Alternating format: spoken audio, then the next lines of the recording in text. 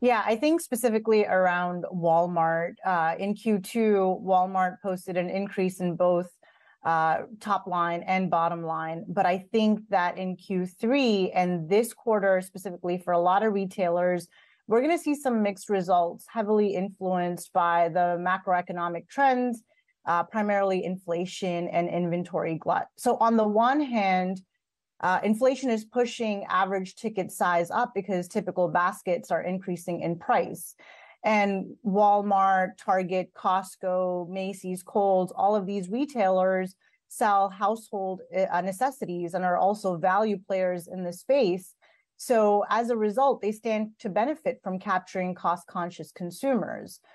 These two factors are essentially increasing revenue because one impacts price and the other impacts volume.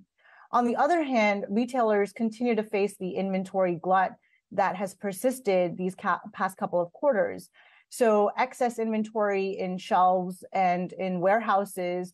And so as a result, many retailers are looking to markdowns and additional promotions to move that stock. So this is going to squeeze their margins on the other hand. So I think overall, it'll be a mixed picture for the retail industry in Q3 and potentially even going into the holiday season. Shikha, I saw an interesting chart from one of our colleagues, Robert Hum, showing how staple spending is eating away at discretionary spending. And you just alluded to that as well in terms of the consumer trends we're seeing. If you were an investor watching this program, which retailers are going to do well in a recessionary environment? Is that the correct breakdown to be thinking about?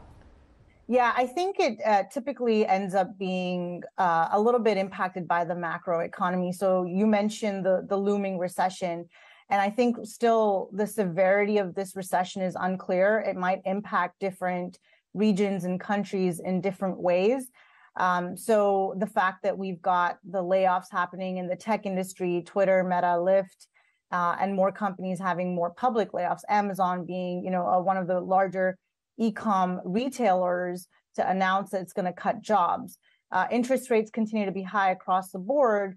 And so this combined with the persistent inflation that we've talked about has only recently started to ease, but still is a big consumer problem that a lot of the rate hikes, haven't fully been able to address.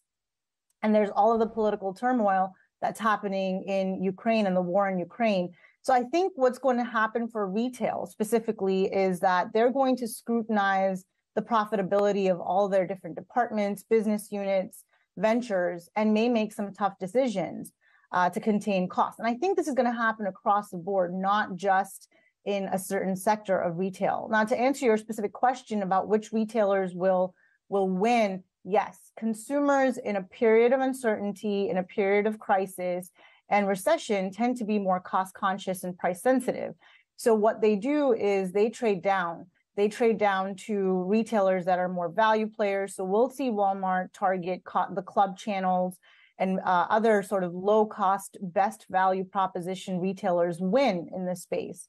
However, at the same time, I think we might see some of the other retailers, have stormy weather up ahead because they're kind of losing the middle class, if you will, because folks are trading down.